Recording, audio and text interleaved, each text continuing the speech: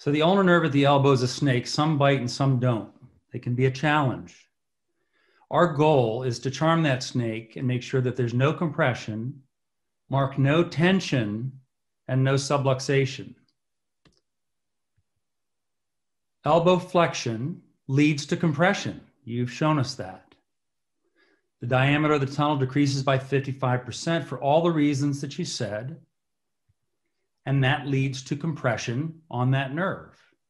Your operation will take care of that compression, as you've said. But you also mentioned the tension. So Tom Wright taught us that there's about 5 millimeters of elongation, and that tension remains high with flexion even after decompression.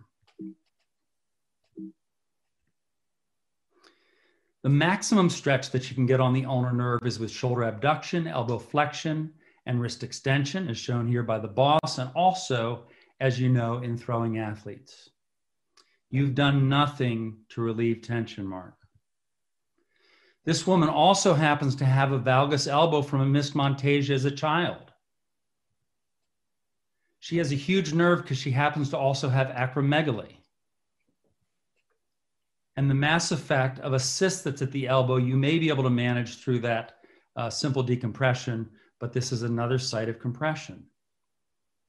And Mark, after you release the nerve, this is what happened.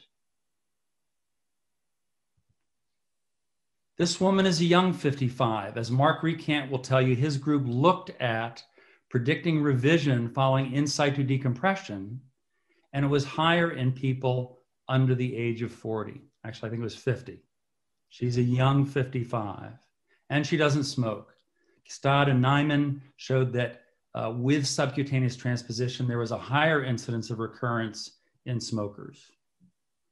Mark, it wasn't over then, and it is not over now. Move the nerve. Key points in subcutaneous transposition, we all know. We want that generous release proximally.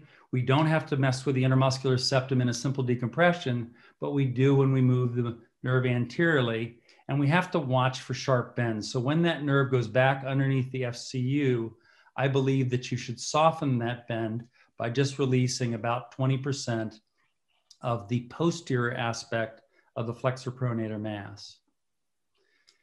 Mark, you know there's no difference in results between simple decompression and subcutaneous transposition in multiple studies. And hot wiring the nerve, Mark, really. The conclusions are that there are universal principles in ulnar nerve surgery. We want to protect the MABC. We want a straight pass for the nerve.